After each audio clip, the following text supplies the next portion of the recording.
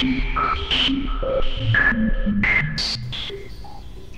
guys, it's Kurt from Wersi Club USA. I'm going to go over one of the most requested subjects we've had, and that is how to install a VST in OAX.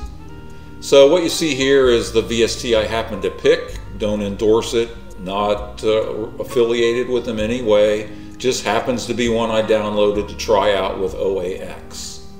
We went ahead and plugged in a USB mouse. You see the cursor moving on the screen there.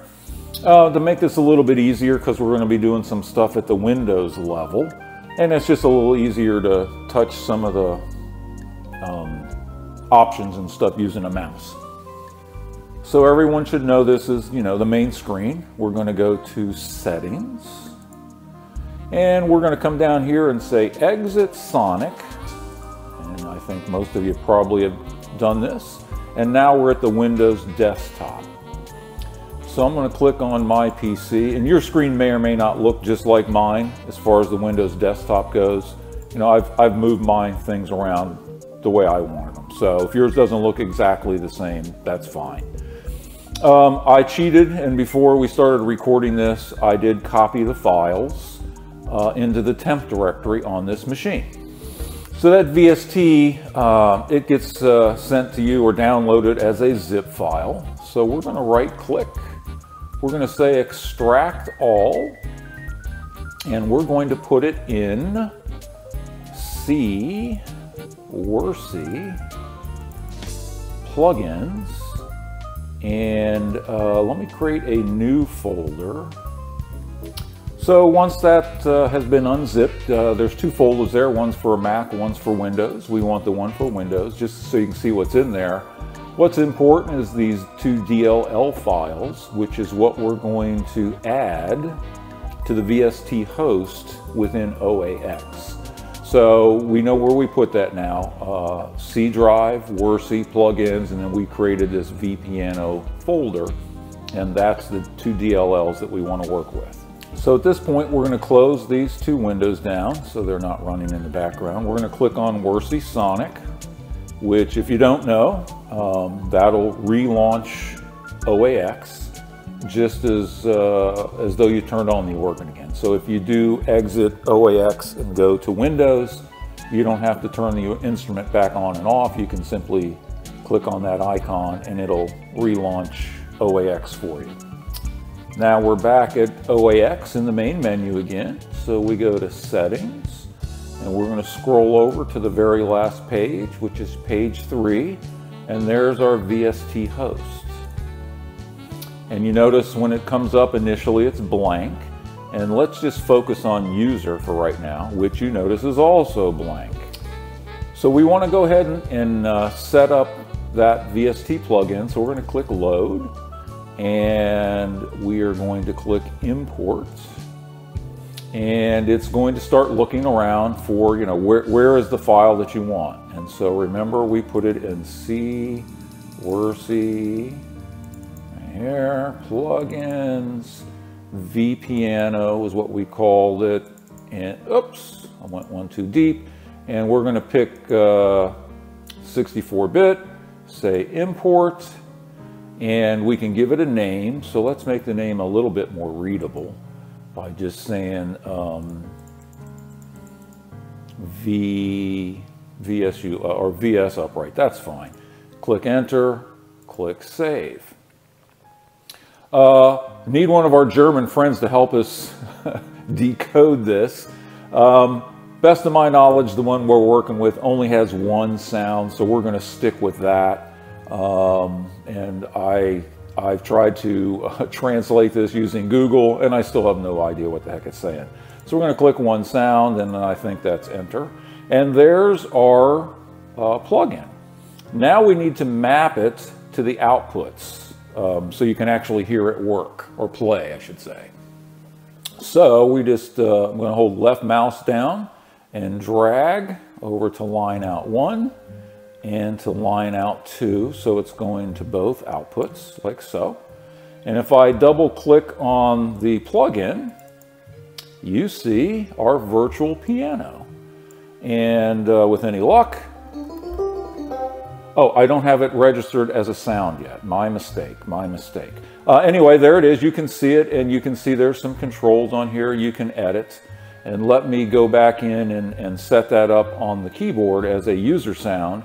And then as we play the keyboard, you'll see it here. We could click it with the mouse, but that's not really what we want. So hang on a second. Let's load it as a user sound. So this step should be pretty familiar to everybody. We've got upper one selected again. Remember the green box. We'll go to sounds. We're going to go to user sounds. And look, there it is, the VS upright 64-bit. Again, we can change the name, but for now, let's just go ahead and load that. And now notice that's set up there, and we are now playing that from the keyboard. Let me go back and show you from a VST plugin screen what that looks like. Let's click settings. Let's scroll over to our VST host again.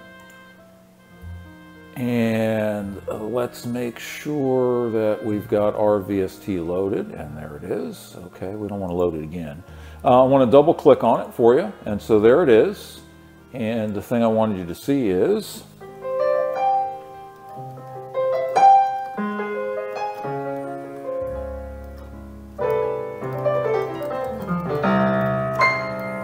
so you can see as we were playing the Sonic keyboard, you can see what's happening in that VST. Most likely you're never going to have that window open. That's kind of just to demonstrate that you can do that.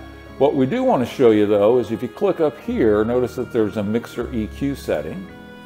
And now you can go in and apply EQ to this particular VST if you would like, and in its own volume control.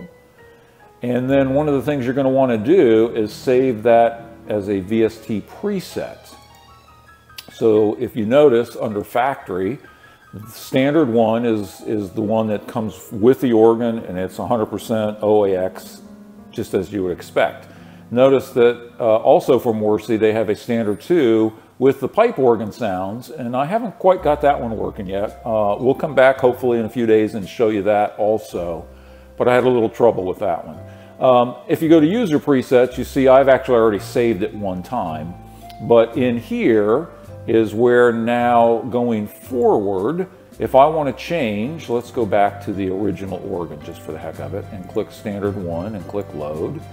You notice it says it's changed the configuration, and our VST will disappear because it's no longer loaded as part of that quote VST preset.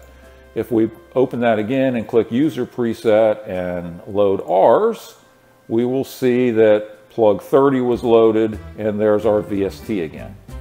So that's pretty simple to set up. Quite honestly, I picked this one because it didn't mess around with the Windows level of the organ. Pretty much as long as you have those DLL files in a library that you know where it is, you can map that to OAX and use it. Now, just for the heck of fooling around a little bit more, let's show you again, let's load that particular VST again. And this time we're going to hit user sounds up over on the top right of the console. And there it is. Pick that one, and he's loaded for us now. Let me turn on selector 1. And then another thing, just to show you, because we did a video a few days ago using MIDI sounds, and if we go to user sounds again, R for Roland, remember, is what I had called it, Taxi EP, and hit enter and turn that on. So now that's Roland only on an external module via MIDI. The VST playing internally from the Sonic,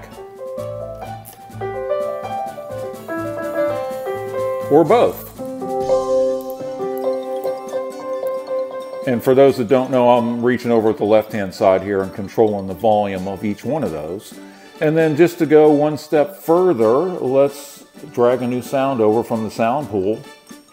And I don't know, let's pick mallets and vibes is fine. And so now on upper 3, so that's vibe sounds from OAX. The Taxi EP sound from a MIDI module. And then internal VSU playing also, but using the PC in the organ.